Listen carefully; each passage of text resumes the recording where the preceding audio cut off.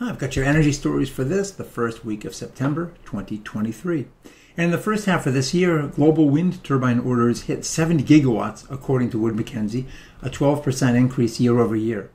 China, as usual, was responsible for the lion's share with 44 gigawatts, while North American orders notched 7.7 gigawatts, up 4 times over the first half of last year. 2 offshore orders accounted for 49% of the total. Offshore wind has seen some major bumps, though. Massachusetts just opened its 4th offshore solicitation at a record 3.6 gigawatts, with bids due by the end of January 2024 and projects to be selected by that June. At the same time, 2 projects from Massachusetts' previous solicitations have been canceled owing to a major shift in the macroeconomic environment, with 2,400 megawatts, 2.4 gigawatts of projects canceled and developers paying a total of $108 million to exit contractual commitments. Meanwhile, things in New York are also looking somewhat grim, with offshore developers there seeking an average 48% increase in contract prices to an average of $167 per megawatt hour. Developer Ørsted just announced a possible $2.3 billion impairment to earnings based on the exposure of its U.S. offshore portfolio to increased costs. And furthermore, the much-heralded wind lease auction in the Gulf of Mexico was a bust, with a single winning bid of $5.6 million from RWE for acreage off Louisiana and 2 lease areas off of Texas receiving 0 interest.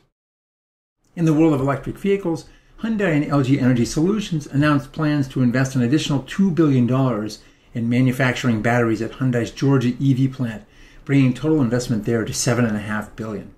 Today, Hyundai or Kia vehicles are not eligible for the domestic tax credit, but this will change that. In order to help U.S. automakers convert existing factories to compete in the electric vehicle revolution, the Biden administration will offer $15.5 billion. That's important because many existing auto plants that need to be converted sit in the unionized Rust Belt, while the newer sites are often in the right-to-work southeastern states. The big 3 have blamed job cuts and factory downtime to date on the energy transition, and a potential worker strike is looming in the near future. Some interesting news in clean tech: the Defense Logistics Energy Agency, on behalf of the U.S. Air Force and U.S. Department of Defense, designated Oklo as the pending contract awardee to design, construct, own, and operate a microreactor at Alaska's Eielson Air Force Base in a long-term power purchase agreement. This award is an element of the Air Force's microreactor pilot program.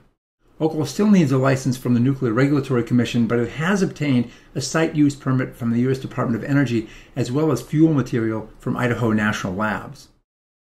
Arizona's publicly owned utility Salt River Project and long-duration non-lithium ion energy storage system company CM Blue Energy announced a pilot for a 5-megawatt, 50-megawatt-hour project to be built near Phoenix. CM Blue will build, own, and operate the battery storage project that will employ a mixture of solid electrolytes and water-based electrolytes, with the project due to come online by December of 2025. CM Blue is an interesting recent entry to the storage game, with announced battery developments in Austria and a pilot with Milwaukee's WEC Energy. Singapore's Bila Solar will open a 1-gigawatt solar module manufacturing plant in Indianapolis. This tech is somewhat unique because its lightweight module is flexible and can be employed in locations where modules typically cannot be installed, like low load-bearing commercial or industrial roofs, waterproof membrane roofs, and curved surfaces. And finally, Redwood Materials just scored yet another $1 billion, this time in a Series D round to be used for further capacity expansions of its battery recycling facility. Redwood has raised almost $2 billion to date, while also scoring a $2 billion loan from the DOE.